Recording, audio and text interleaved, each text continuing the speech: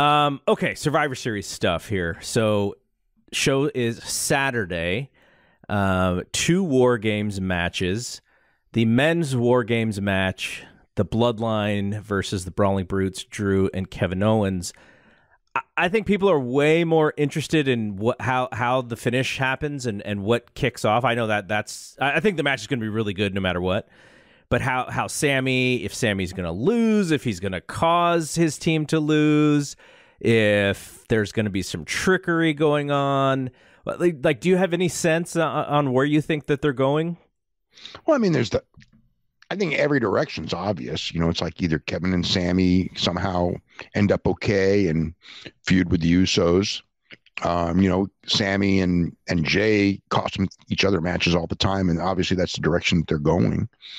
I think that they're going to go. It feels to me like they're going with Roman Reigns and Kevin Owens at the Rumble. So you've got to do something there. That's why I think Roman should lose, but Roman never loses. I don't know. I don't know about Roman losing before the match before WrestleMania. But it's not a title match, obviously. But if Sammy had done something accidental to cause him to lose because Kevin Owens, no one's going to expect him to win at Royal Rumble either. But it would kind of be nice to get that thing going because I think the fan reaction to Kevin Owens against Roman Reigns in 2022, after because all the stuff that they did a couple years ago, was that all no fans? I'm trying to remember with it. They God, I don't remember the dates off the top of my head. I just remember with Paul Heyman trying to do that thing that took forever and on all that when they did that weird finish. Yeah, because Owens, I think he has a pretty unique relationship with the fan base. He's not the top guy, but the fan base looks at him as like right there and maybe sort of deserving, but they kind of know that he's not going to be there. So I think it'll be an interesting reaction for that match, but I would love to see a little juice behind it. And if, then you could even do Roman against Sammy at in Montreal, the next pay-per-view. Well, it also could be Roman and Kevin in Montreal. That's very viable. Or, people have talked about, Kevin and Sammy against the Usos in Montreal. Yeah, or you could do that one at WrestleMania. And you could do Kevin and Sammy at WrestleMania too. Have them do a WrestleMania match, or Sammy and Jay. But Kevin. But yeah, you could do Kevin and Sammy against the Usos at wrestling. But I think Montreal was. I think that they're going to do something big in Montreal with Kevin and Sammy in some form. But the fact that they're going, that they had. Kevin stun Roman. If it was going to be Montreal, I think that they wouldn't do it this early. I think that this feels more like Rumble, and they do need they're doing a stadium show, and Roman's probably Roman's not going to be in the Rumble, so who else is there for him to face? Mm-hmm. So Kevin seems like the guy right now. Yeah, I think it. That's what I would do. Then we have the women's WarGames match, Damage Control, Nikki Cross and Rhea against Bianca, Alexa, Asuka, Mia Yim, and now Becky Lynch, who was on SmackDown tonight and so it's official as fifth person. Yep, she was. That was the beginning of the show. Interestingly, there was a Cal UCLA football game that went overtime, so a lot of people missed the beginning of that of the show. So. No. Did they join it in progress, or did they just start it later? From what I saw on Twitter, right when that show started, people were saying that they missed the beginning. Wow. So I don't know.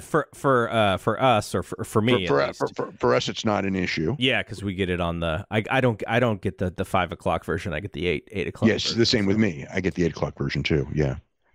So yeah, Becky makes this thing a little bit bigger for sure.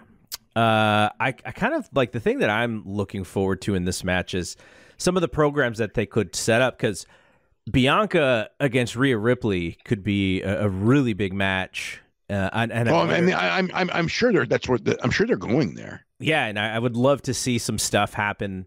Like I want to see Rhea Ripley just look impressive in this match. I expect Rhea Ripley is going to be the one who beats Bianca. I mean, I don't know that. I'm just would think that, especially now because Rhea Ripley's at her most over right now with this, in the Judgment Day gimmick. By the way, did you see the thing with Ray?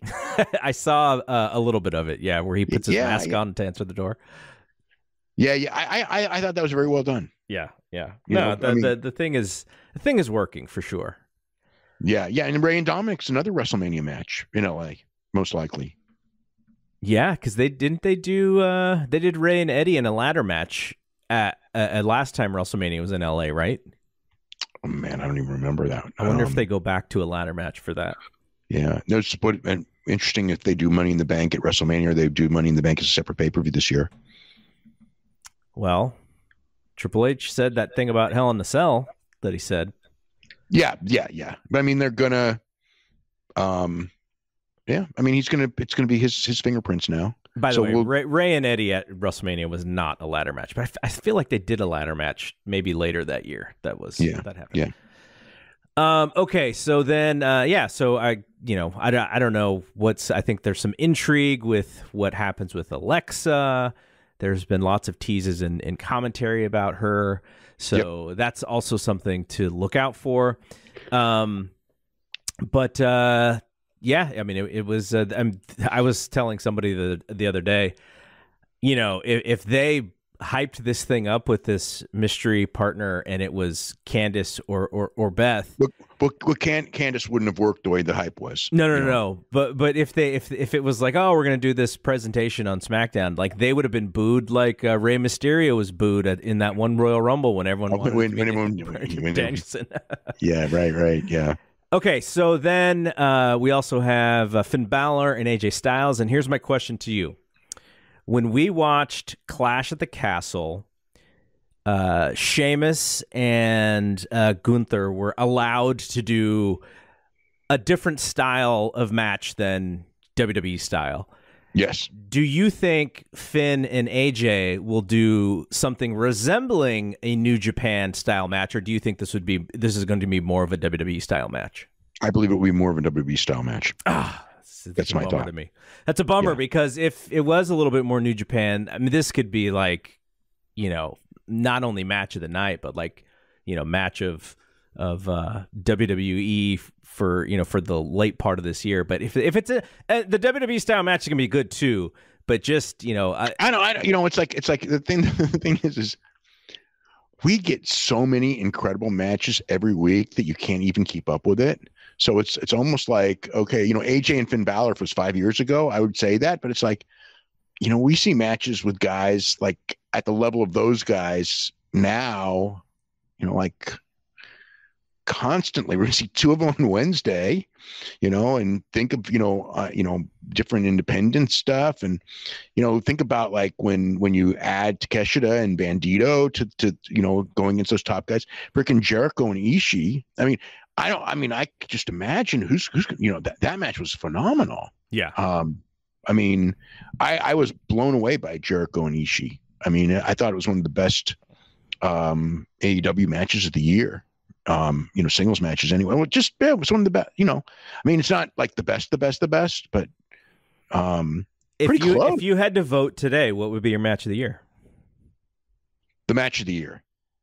Will Ospreay and Okada in G1 would be my match of the year. And the reason I say that is because I thought it was going to be Will Ospreay and Shingo Takagi. And then when G1 was over, almost nobody voted for Will Ospreay and Shingo Takagi. And everybody voted for Will Ospreay and Okada. And their Tokyo Dome match was right up there as well. Yeah, and I think setting is going to matter. Like like you're saying, we have all these really good matches on Dynamite. I think that when they're on the pay-per-view stage, they're just remembered a little bit more. They absolutely are. It's like Jericho and Ishii's probably not going to get votes for match of the year because it was on pay-per-view. And these best of 7 matches probably won't. And I think the one that probably would be hurt is that Will Ospreay and Michael Oku match because it was in Rev Pro. Yeah. But to me, like, for a certain style, if you're a fan of 80s wrestling or 70s, and even more 70s wrestling, that would be the match of the year for that style. That match was just incredible. But, if you're a fan of 2022 wrestling, maybe you would go with Will Ospreay and Okada. I mean, this could be a year. In fact, I saw this could be a year, unless again, voting can be weird. Like sometimes guys have all these great matches and they work against them because there's so many and their votes kind of get split around. And Ospreay has so many matches of the year this year that it could.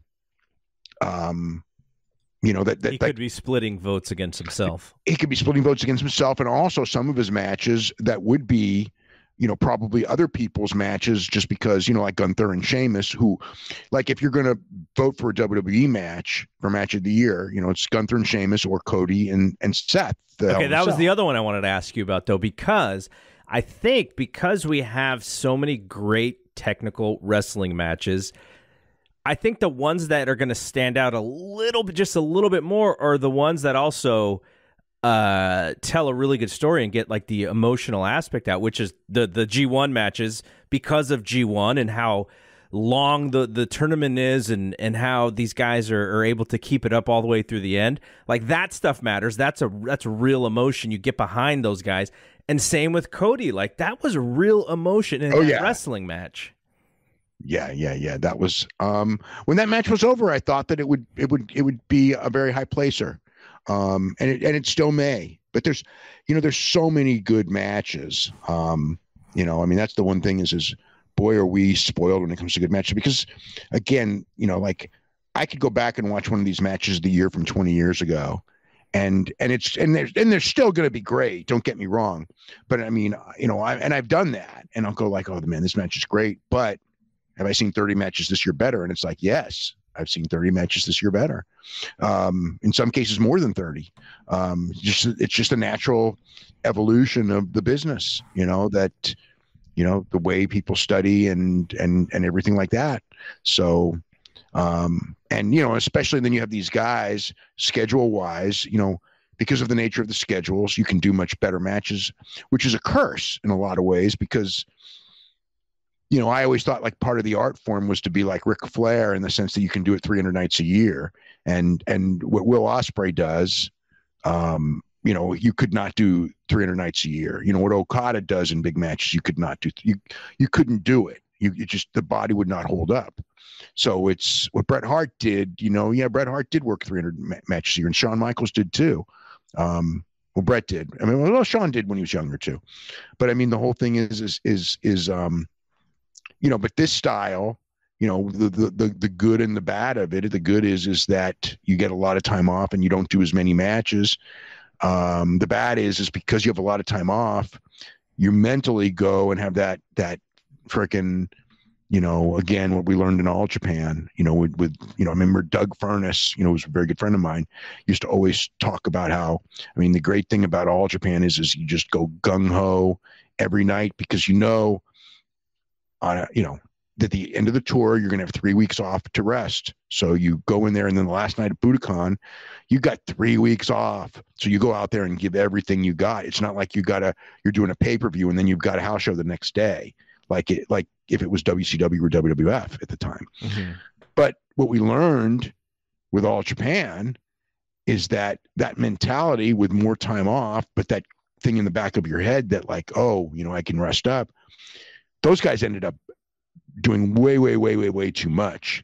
And, they did not have the longevity of the guys who did 300 matches a year, because those guys had to learn a style that they could do every night. And the other guys got so carried away on the fact I got 3 weeks off to heal up that they did stuff that ended up shortening their careers. So, and I mean, it's funny because with AEW, I mean, when I've talked to some of the guys there, like, they're doing less matches than they've ever done before, but they're getting hurt, and they're hurting because they're doing so much, because of that mentality when they're in this match. Hey, I don't got another match for a week. It's not like I got to do it, 4 times this week. Like many of them did when they were in other promotions or when they were doing independents. All right. And then Seth Rollins against Bobby Lashley and Austin Theory. Seth is so good at his character right now, but I don't know. This one doesn't feel too hot to me. I think we've seen so much of it on Raw with the same stuff and theory. They're really trying to make theory, and I don't know if the people are fully behind the idea Theory's a top guy, but that's the goal, is to get him there. And you think he's going to win? Theory? Do I think he's going to win? I think Seth should win. Yeah. But it's possible. It's possible that he'll win. And then Ronda and Shotzi. Did you see that Ronda's 40-1 favorite? Someone in WWE Creative could win a lot of money. They could win a lot of money on that one if they, but nobody believes that Shotzi should win, nor should she win. It's just a way to get Ronda on the show and give Ronda a win. I mean, I was like, gosh, why is Shotzi in this match? And then I just thought back, I was like, oh yeah, Charlotte, Becky, Sasha, Naomi, all not wrestling. Well, Becky's back, but it makes sense why there's depth issues on that side. Well, and again, Natalia's hurt, and I don't know when. Charlotte was supposed to come back in the summer, and here we are in November. So I don't know. Like I keep expecting on every pay-per-view her to run in and do something impactful, and it still hasn't happened. Yep. What part do you love about this job, Granny? Nothing. When you irritate me, you make me mad. I guess seeing you guys. When you needle me. Quit talking over me. Sorry. If Granny, this person asks, could leave only one thing in her will for Brian, what would it be? Rufus versus Roman Reigns, 2016. Rufus on barricade. Rufus comes back, drops Reigns on the top rope. Rufus has a temper tantrum because only 2 count. Do you know that we put a clip of you on the internet last week? And these people on the internet are so dumb that they thought that we hired an actor to play you. No. Forget about it. If you enjoy these videos, for just $7.99 per month, you can enjoy full-length editions of The Brian and Vinny Show, Wrestling Observer Live, Figure 4 Daily with Tom Lawler and Lance Storm, the Mad Men Podcast, Speak Now Pro Wrestling with Denise Salcedo, and more, plus hundreds of archived shows, all in beautiful HD. Don't miss out. Join us today.